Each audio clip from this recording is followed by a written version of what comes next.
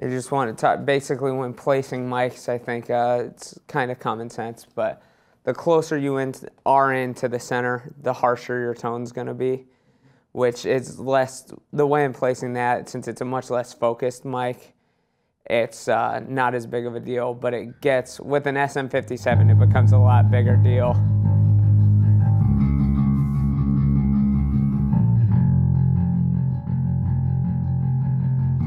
And as you can see, it's not coming in very hot, so I'm giving it more gain. Too much.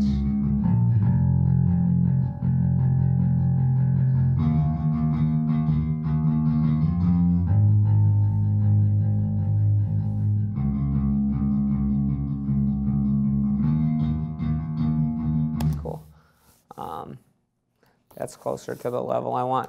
I'll go into kind of compressing a little bit probably tomorrow as well, because you can compress before you send out to the reamp. I never compress a DI on the way in just because I want, compressor generally tames that transient attack that was so important to me in editing.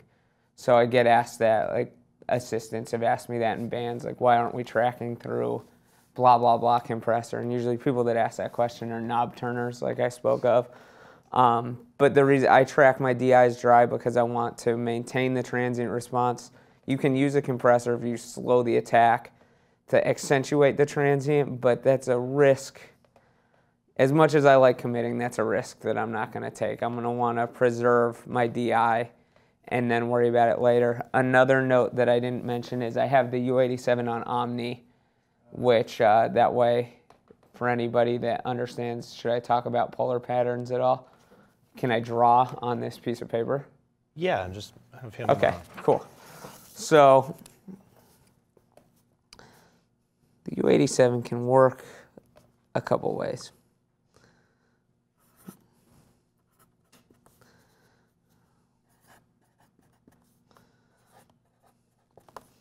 Generally,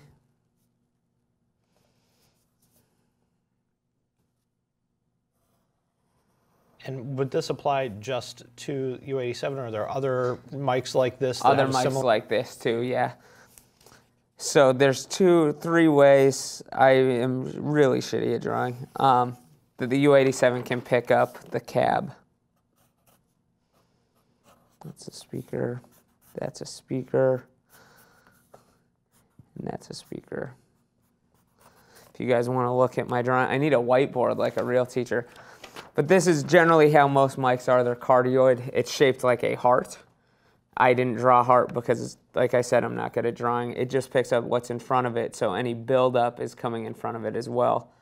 Figure 8 is another polar pattern available on the U87. It picks up what's in front of it, and then a phase reverse version of what's behind it.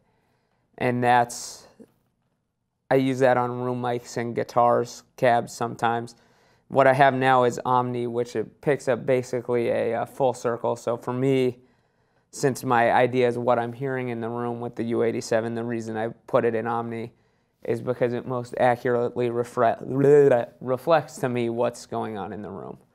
And that's because I want a three-dimensional picture of my bass guitar. I want it to sound like it is in the room, not just a focused picture of the speaker. If I want a focused picture of the speaker, that's when I start pulling out the SM57 or SM7, a million other mics. But for the reason I'm using a U87 primarily is because of its Omni function. And now I can reamp this.